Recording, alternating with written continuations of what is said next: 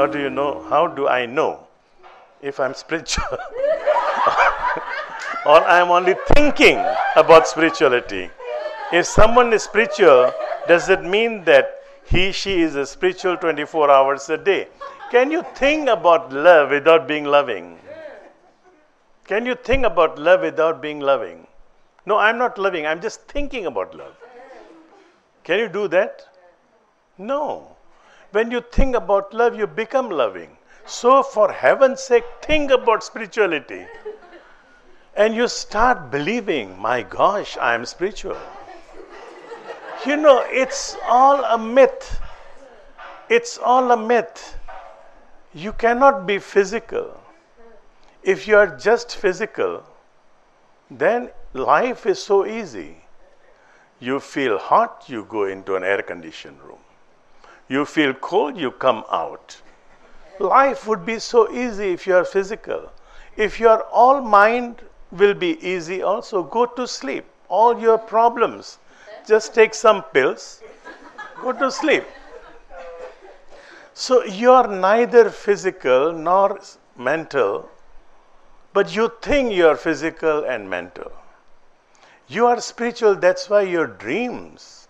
Sometime I have nightmares also. Last night I had nightmare. And again, I am the only guru who can tell you that he is having nightmares. You will not read this anywhere else. All the gurus, they are flying in the skies, you know. They have no nightmares, they have no problems, they have no delusion. They are on the way to moksha and they are taking you to moksha. Nothing like that is happening. They are lying to you. They are after your money, so be careful. So yes, you start thinking about spirituality. You start thinking that I am not this body. Mano buddhya hamkara chittani naham. I am neither the body. This is a beautiful song that we should start here every evening. It should be sung in the evening while the sun sets. So, and this is a beautiful song. You can find it on Google. It's a 1,200 years old song. It's called Nirvana Shatakam. But you must sing it in a proper way, you know, in a proper, meter. Yeah. If the meter is not proper, then it's not going to affect your brain waves. It has got something to do with the brain waves.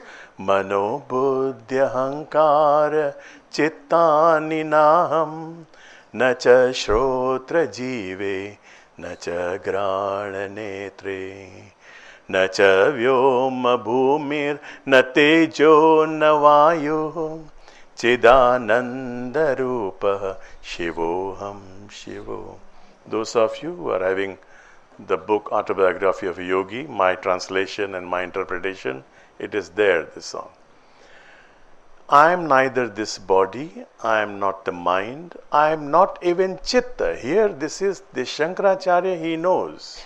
The one who composed this also is the composer of the song that we sing every evening, Lalita Sahasranam, dedicated to the Divine Feminine. So he makes a difference.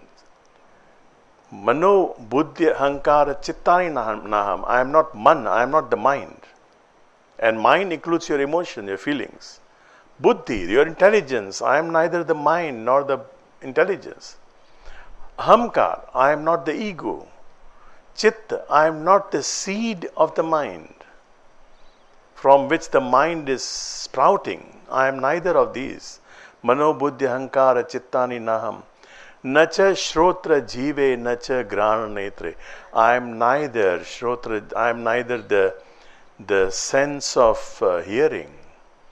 I am not the sense of smelling. I am not the sense of tasting. I am not the sense of all these senses are not me. I am not the skies. I am not the earth.